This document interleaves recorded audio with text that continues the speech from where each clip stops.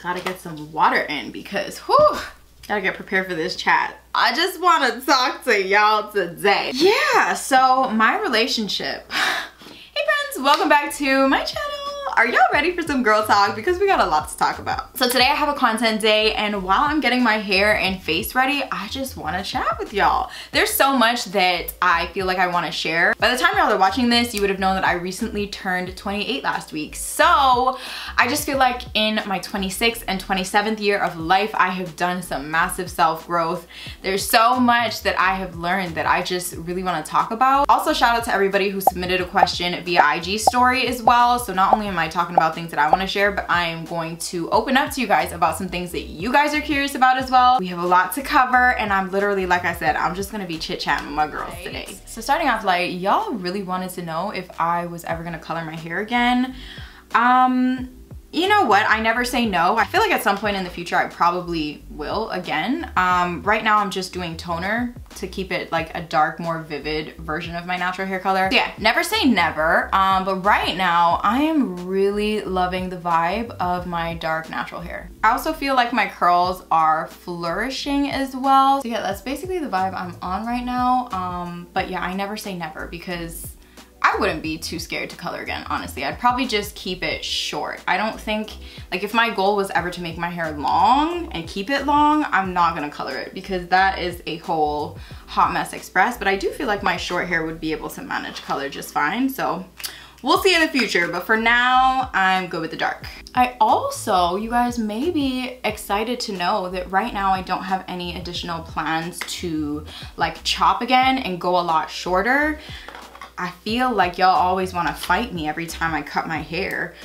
This most recent cut that I did with these bangs and this afro vibe, I am obsessed. Like I love it. This is my vibe. The dark, the bangs, I just feel like this right here is my favorite cut, and so far I'm feeling like the more that it grows out is the more that I'm gonna love it. So that's really the vibe I'm on. Natural, healthy hair, and we'll see how long I let it grow before I actually feel like cutting it again, but so far I am excited to have a little bit of extra length, especially back here. I don't want to make any promises though because y'all know how I get. I am very much like an in the moment type person, so like if I get bored and if I'm not feeling good about my hair, I'm gonna do something about it, and 9 times out of 10 it has something to do with scissors. So yeah, no promises, but that is the vibe I'm on with my hair right now. I also got some questions from y'all about my skin, so here's the update. Skin has been doing absolutely amazing. I was struggling with hormonal acne for a while, but I feel like my hormones kind of got a little bit more balanced out, obviously, because I'm not dealing with nearly as much acne, and the little bits of acne that I do get are really small and tiny. They go away really quickly. So really what kind of healed or balanced out my hormones or whatever was working out consistently. I did not see results until I was working out consistently 4 to 5 times per week for an entire month. So if you want to try that, make sure you try it for an entire month at minimum before you expect to see any results in your body, in your skin.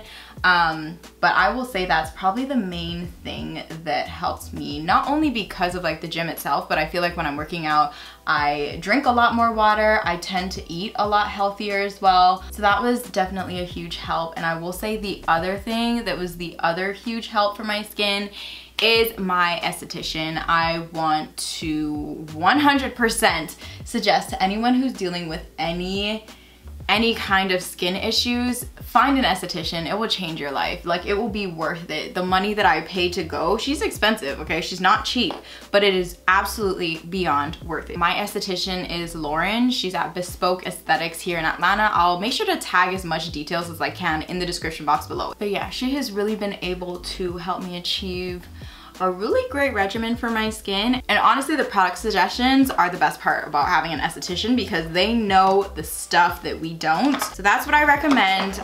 If any of y'all are like me and have acne spots, dark spots, whatever, get you an esthetician ASAP. I want like a nice, fresh, lightweight look today, but like still flawless. So I'm gonna go in and correct some of these leftover dark spots that I still do have. My mouth area is also a little dark, so I like to kind of color correct with that. But moving right along, every birthday I like to kind of sit and reflect a little bit on where I'm at today and, you know, like how I can be thankful for like any growth or any accomplishments or whatever within like the last year or so. I really and truly feel myself like genuinely maturing so freaking much. Like going to the gym and becoming slightly more health conscious are just like very small tidbits of me that like, those are parts of me that did not exist before. Like gym, what? Like I was that girl who could eat whatever she wanted, didn't really care. I didn't ever need to care, but now I'm at that stage where I do need to care. So like, I'm starting to care. I'm really proud of myself because I've been so focused, like hyper focused on taking care of me first. And I love that for me. Honestly, that's been a really hard struggle for me, is learning to be more selfish and put myself first. Let me know if y'all can relate to that in the comments, but I'm definitely a people pleaser. That's my personality. I don't know if that's like a Libra thing as well. We're kind of just like super overly nice. We don't like conflict or anything. So you can tend to, depending on your personality type, you can tend to kind of be a little bit of a people pleaser. And I have been that since I was born, basically. Okay, I like to please people. I like for everybody to just get along and be happy and everybody to just have a good time. So that has been something that I've been extremely intentional about unlearning and making sure that I am not just out here people pleasing, because there's one thing to be a people pleaser, but then it's another thing to be a people pleaser at the expense of your own personal comfort and personal growth. You know what I mean? And I was all that. I was doing all of that. So I have to like talk myself through everyday life situations. Like, am I doing too much? Am I overextending myself? It's been good. I feel like I have been really doing well with evolving and being more selfish in general, okay? It is like when we grow up, we get taught that being selfish is bad. You need to be humble and all of that. First of all, my manager one day sat me down and was like, have you ever Googled the word humble?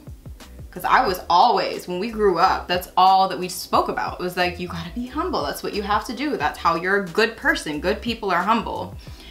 When you look up the definition, humble is not something you should really be in this life. It's like, and it kind of ties into me being a people pleaser, but it's like literally putting yourself last, putting yourself down. You know what? I'm actually gonna Google it and tell you the exact definition. Okay, the definition: having or showing a modest or low estimate of one's own importance. To have a low estimate of your own importance is not something that I am signing on to. We're just not doing it anymore. So humble out the window. Selfish is here to stay because I'm putting myself first, okay? Like, gone are the days when I am overextending myself and bending over backwards for people who are not gonna do the same for me. You know what I mean? And there's nothing wrong with that. It doesn't make me a horrible person. It just makes me somebody who's looking out for me first. And I have noticed that by doing that, by putting myself first, I show up better for everybody in my life because I feel better because I'm putting my needs first. Always like, oh, but does this make me a bad person? Does this make me mean? Am I not gonna be liked? But no, I will be able to show up better for everyone if I show up for myself first. And if I show up better for everyone, that's what's gonna make me a better person. That's what's gonna make me nice to hang around. I also feel like my mindset has changed a little bit on alcohol, which is kind of crazy because growing up in the Caribbean, it's kind of like a cultural thing. Like, you drink socially. Not that we're alcoholics or anything, but we love to drink socially. There's like, it's just a thing. It's just what you do. You turn up, you have a good time. Growing up, ever since I turned 18, which is the drinking age and came on, I was in it. Like, I was ready to go. I was always the girl who was like, let's have shots, come on, let's get lit, trying to get everybody lit. Which is cool. I'm still that girl. Like, I still love to have fun when I'm ready and have a good time and stuff, but I'm just realizing that we can have fun and have a good time without like being like completely wasty pants. Like, we can do it without that. I mean, when you're older, of course, like, hangovers are way worse, and it's even more than just hangovers for me. Like even just having 2 to 3 drinks, the next day, not necessarily hungover, but I just feel like crap. And I just feel like at this point in my life, there's so much that I have going for me. There's so much that I'm trying to do that I genuinely need to be able to show up for myself and for my work and for y'all every single day. And I can't do that if I'm gonna be drinking all the time. It's just becoming not worth it to me anymore. Alcohol is just such a societal thing. Like that's what you do when you socialize. You have a drink and another drink and another drink.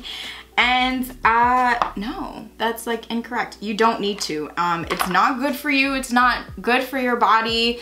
I'm not that goody two shoes girl though, so I know this is not the end all be all, like goodbye alcohol, but my mindset has just switched in a way where I'm like, you don't need to go overboard. You don't need to drink every time you meet up with friends, and that's okay. Another thing y'all wanted to hear about was mental health and like how I'm doing, how I'm maintaining my mental health. And I feel like that's one of the things, like my breakup with alcohol a little bit, or my mindset shift with alcohol is helping me a little bit. That's another thing of another way of me putting myself forward and not giving 2 craps about what everybody else wants to think or say. Another thing that's really annoying about a woman, like if you're saying that you're not drinking, they immediately are gonna assume that you're pregnant or trying to get pregnant or something, but that's like absolutely not the case. So please do not get in the comments right now about pregnancy stuff, because that's not happening absolutely anytime soon, if ever. But yeah, my mental health is something that I have really been prioritizing. Another thing that I have implemented, which has been a challenge for me, it continues to be a challenge for me actually. I still, like up to yesterday, I was struggling with this. But that is allowing myself to rest, which also sounds very ridiculous to say out loud. But when you are a person, first of all, if you're an entrepreneur, any kind of creative entrepreneur, if you just have a type A personality, you honestly don't just need to be an entrepreneur to experience this. But if you're just like a workaholic type, it is really hard to turn off, especially when you feel like you have a list of goals that are so massive that you just know that genuinely at any point of any given day, there is always something that you could be doing. There's no such thing for an entrepreneur, for sure. There's no such thing as crossing off a to-do list and boom, that's it. There's nothing left to do. Doesn't exist. And that's something that I'm still struggling with because I'm very much a to-do list type girl. I love being productive. That's when I feel the best about myself, is when I've had a super productive day. I'm killing it. I'm doing good. But that can be extremely toxic, because when do you allow yourself to rest? I think my biggest struggle with rest is the fact that when I do rest, I am trying to rest, but I feel guilty the entire time. Like, you know how moms have mom guilt? I have work guilt. If I'm resting, I am guilty because I'm like, why are you just laying down on the couch right now? You have so much to do, because that to-do list, the never-ending to-do list, is always there, right here actually in the back of my mind. And it can be really stressful. And then what happens when you don't rest? You burn out. And what happens when you burn out? You hate yourself. At least that's what happens to me. And it's like this vicious, toxic cycle of productivity, work, get it done. That's how you feel good about yourself. And then you try to rest, but you're not really resting because you feel guilty. And then you try to get back to work, but you can't because you haven't rested, because you're tired. And then you're completely burnt out, you're depleted. And then you hate yourself because you're still not getting work done. And you're still also not resting. It's actually very toxic, especially saying it out loud right now. I'm kind of like, wow, that's actually not a great way to live. So I have been trying so hard to figure out ways to rest without feeling super guilty. And the thing that I have learned, the thing that George is constantly preaching to me, is that if I don't rest, if I don't schedule in my rest and make sure, you know, that's a part of my schedule, my body's gonna choose the day that it's gonna rest for me. And then that's gonna cause me to be stressed out because then there's gonna be 10 campaigns due and my body's going to be burnt out, shut down, and telling me no. So yeah, I am trying my hardest to stop being a toxic manager to myself. That's what I am, because I'm my own manager and I'm a toxic one. So I'm trying to get better at my management style of myself. I have also been trying to schedule in not just only rest, but like time with loved ones. Maintaining friendships at this age is a little bit different. It's a little different. I love it though, because it no longer is like, you know, you see your friends every day, all the time. It's more like, let's hang out next week at X day, X time. I can pencil you in then, you know what I mean?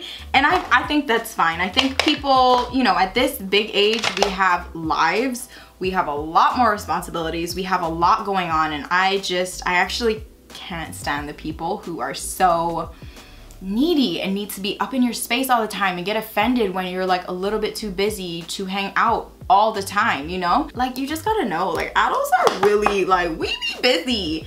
And I don't want to hear anybody talking smack about the way I say adult. I had a whole debate with my best friend about, is it adult or adult? I say adult, adulting. That's how I say it. Most Americanized people say adult. I don't say adult because it's not a U, it's an A. It's adult, okay? Debate it in the comments. What do you say? But yeah, we really be out here adulting and we don't have time. So I just really have a special place in my heart for the friendships where we'll see each other probably like once, or if it's a really good month, twice a month. And you know, we pick back up. Every time we see each other, we pick back up like no time has passed. We get to catch up and boom chicka wow wow, that's it. Do a little setting spray. There was a time where I would feel a little bit bad, like, I might not hang out with these people enough, but I have a lot on my plate. I have large goals. I'm an entrepreneur and I'm doing majority of all of this all on my own, and I'm in the process of trying to build a team. As y'all know, I just hired my first employee for the blog. If y'all aren't subscribed to my email list and if y'all aren't keeping up on the blog, you need to do it immediately. Details will be down below, but in case you didn't know, www.alyssamarieexo.com.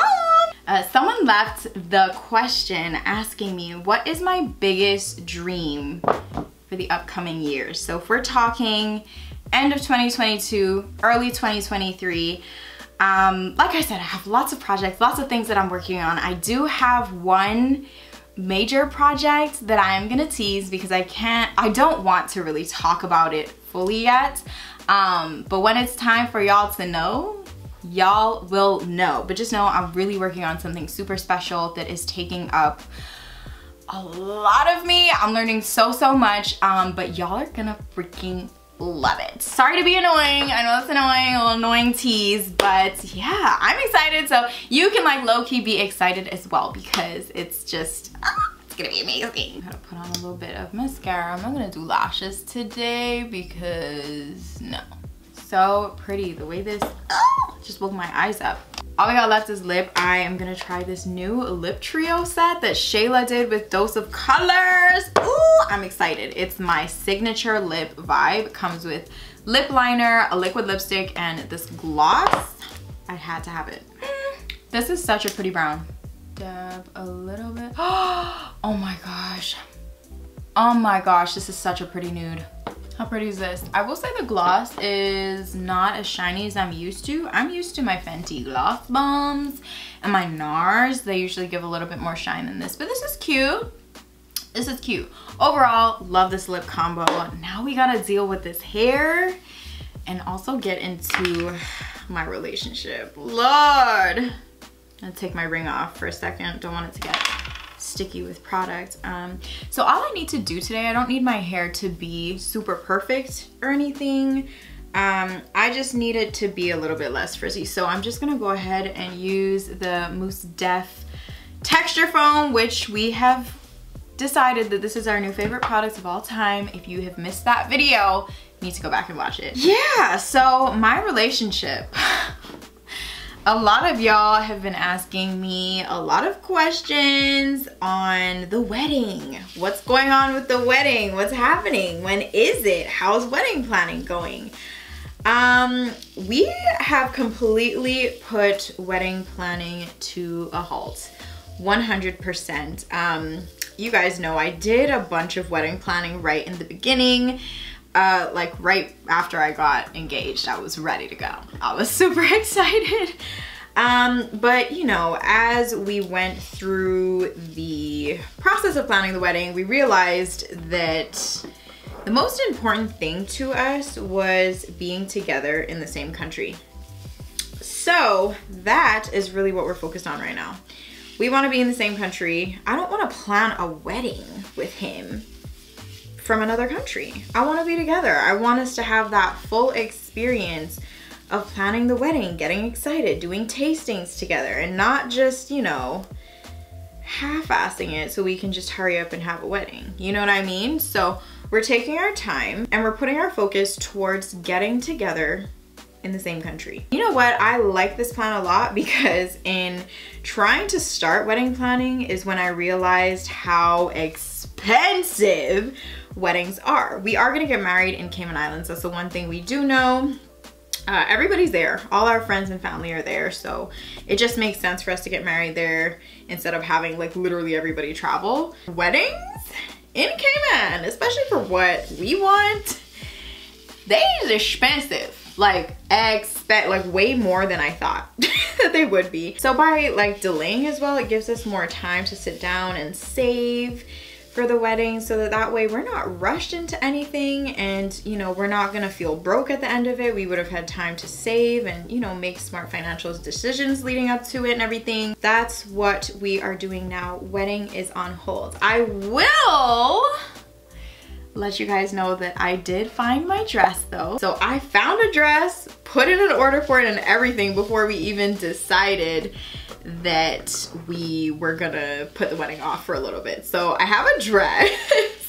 I'm just hoping I still love it by the time we are gonna get married. I'm pretty sure I will because it is a beautiful, beautiful dress. I'm excited about it. It was really just, I went to a wedding dress appointment here, not expecting to find the dress, and then found the dress because my friends weren't even here. My mom was there, so that was good. But I did want to do like the whole thing with like my girls, my longtime friends from Cayman. We'll have them there with me. We'll do the whole process. And literally from that little like, let's just check it out and see what happens type of appointment, then turned into me saying yes to the dress and then having to video chat my girls and being like, hey, will this happen?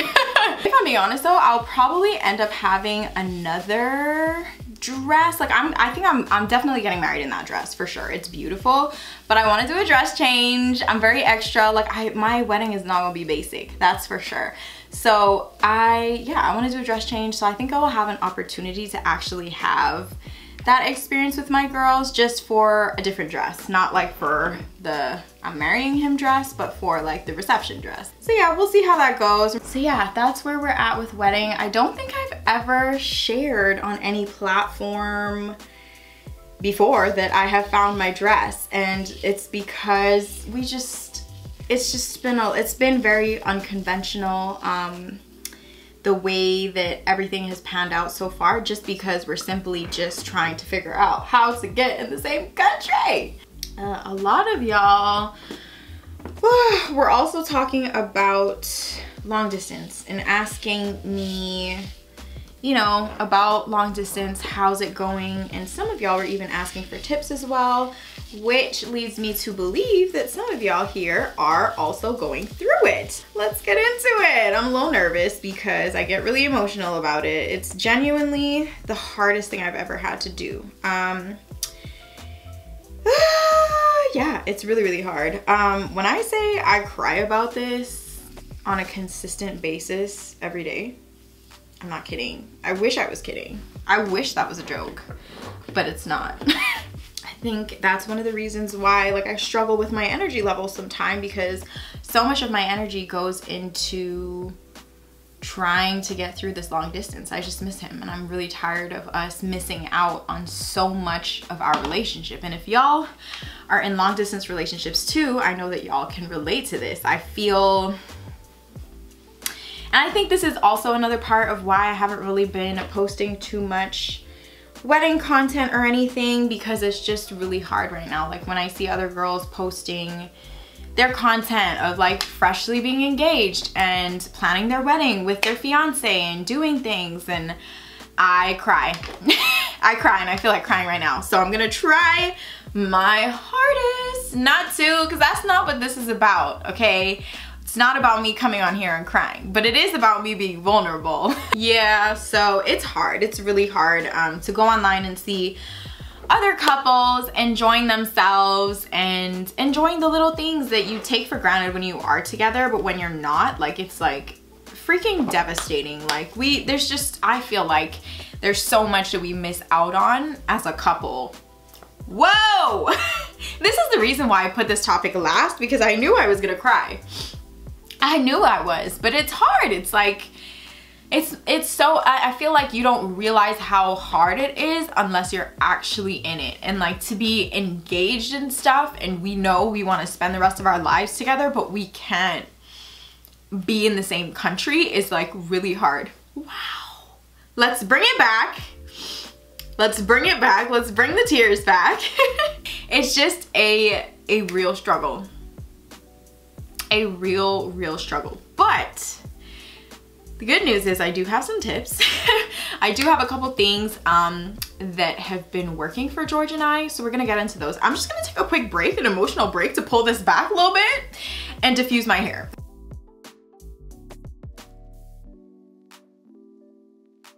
Tips for long distance. These are things that have been working for George and I for sure. So one of the things we like to do is still have our date nights. So what we do is we get on FaceTime. Well, we decide from like during the week, like, hey, X day we want to do FaceTime. So we both make sure that we don't make any other plans that night. Like that night is dedicated to each other to have some quality time virtually. And so on that night, what we do is we both order food together. We typically, sometimes the timing isn't gonna align, right? Especially now since until we have daylight savings time in November, Cayman is an hour behind the US. So sometimes the time doesn't really align for us to like actually eat together at this time. But typically what we would do is order food at the same time. We'd have our food ready to go, and then we would watch a movie. One thing we love as a couple is watching movies. We literally eat together, and then we line up the same movie on Netflix, and then we just go ready, set, go, and we press play at the same time. So we're watching a movie and eating dinner together at the same time. So we have like reactions to the movie at the same time. We're like, oh my god, I can't believe that, or whatever. So it's basically like having a date night, just without all the physical aspects. Some date nights we make sure that before we watch a movie, we leave a little bit of time for us to just talk. We'll just literally talk about anything and everything. So yeah, we love our date nights. Quality time is my top love language, which I find is what makes long distance so extra hard for me. But that's kind of our way of satisfying that need. We also communicate a lot. Communication is the most important part of a long distance relationship, and you have to be intentional about it. So we know what's going on in each other's lives 100% of the time, and that's very important to me. It's so easy to feel like actually separated. You're obviously already separated by like physically, but it's so easy to feel emotionally distant as well when you're not communicating about what's going on with you, how you're feeling, what's going on in your days, and how everything is going. And it can be very easy to not talk about those things, to not share the little things about your day that made you happy or made you pissed off. So there's lots of how was your day conversations, and while that I know some people can feel like that's like really tedious and stuff, it is huge because I feel a part of his days. I know what's going on, and I'm not going to be surprised by anything. Like if he needs to be working late because there's this big project, I know about it already because he told me about it, you know? Another huge thing for us is also making sure that we always have something to look forward to. For us, that is another trip to see each other. I always like to have the next one planned. When the current trip is ending, we're gonna miss each other. Of course, we also have that next one planned. So it's like, I'm gonna miss you, but it's okay. I know when I'm gonna see you again. So I actually recently just went through and bought all of my flight tickets all the way through to January. I'm about to see him once a month. Very happy about it. I'm so thankful to be in a position where I could do that because I'm an entrepreneur. My schedule is really flexible. I can work it the way I can. So I'm typically the one who travels a lot more. Flight prices are expensive though. So I completely get that that's not something that everybody can do, but just anything that you can do to be able to look forward to something together.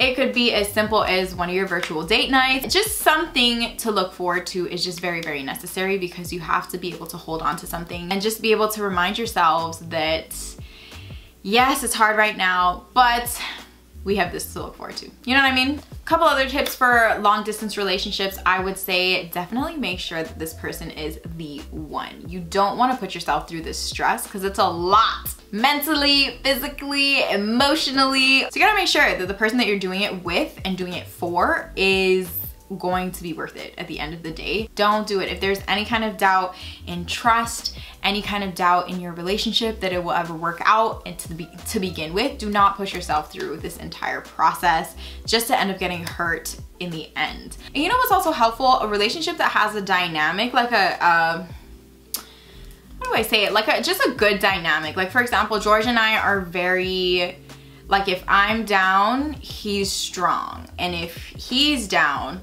I'm strong kind of thing, you know? We actually have this thing like on our worst days, like if I'm having a really, really bad day, he says, okay, babe, let's pause. What are 3 things that you're grateful for right now? And in the moment, it can be annoying because you're angry or you're frustrated or you're upset about something, but he forces me, and vice versa if he's having a bad day as well. We just talk about the things that we're grateful for, and it just helps every single time to shift the perspective. I am so grateful for so much in my life, and this is the one like hard thing, and as hard and like consuming it is, it's literally the hardest thing I've ever been through in my life, but I still want to make sure that I don't let the hardships and the sad feelings about it bring me down to this place where I feel like my entire life is sad and I hate my life, and you know what I mean? It just really helps to remind me of the light that is still in my life and the excitement that I can still have for my life and gratitude, and it's so important to have those moments of gratitude as well. So that is basically how we're getting through this whole thing. It is very hard. Like I said, I cry on a very consistent basis. I spend a lot of my energy trying to battle my sadness for it. I get sad about it. There's so many things that we want to experience together that we obviously can't. So it can get really easy to say that you want to put your life on hold and put things on hold in order to be able to experience them together. But if we did that, we would be crazy. We would go crazy, and you get to this point where you can't put your lives on hold. You can try to experience things virtually together as much as possible and just keep pushing. Keep living your life. Keep going out with friends and having a good time, and keep doing things that make you happy and that will give you joy, even though the one person you want to do everything with is not here. But you have to find those pockets of peace. And we've talked about that as a couple as well. It's like, we are not putting our lives on hold for whenever we're perfectly together now and everything's great, you know what I mean? So we're still trying to make moves in our lives. We have separate goals, we have goals together. So yeah, we're still trying to live life and support each other along the way, while also including each other in everything as much as humanly possible through a phone, and that's just how we are getting through things. I know that you guys are clearly, some of you are dealing with the same thing, and it can be a lonely thing when you feel like everyone else on social media is getting to enjoy their significant other except for you. Pause, let's bring it back again. It's just a process. It's not gonna be your forever, and your time is coming. My mom actually put it to me really good one day. She was like, everybody goes through a period of life or like a season of life where they have to sacrifice some stuff. Whether it be in your relationship, whether it's as simple as like a fitness journey. For example, you're sacrificing all the fast food that you love to eat and all of that stuff. You're sacrificing stuff in order to reach a healthier, happier, better lifestyle. And it's just so happens that this is the season that we're going through right now, and that's okay. That's fine. You just keep going and push through. Whew. So yeah, that is gonna conclude our girl chat, y'all. We got a little deep today. We got a little vulnerable, but I'm really, really excited to connect with y'all on a deeper level. So please meet me in the comments so we can chat some more, especially my girls who are also engaged and in a long distance relationship. I need to hear from y'all. Also, let me know if you guys want to see more like types of videos like this. I really enjoyed filming it. Thanks so much for watching, and I will catch y'all in the next one. Bye.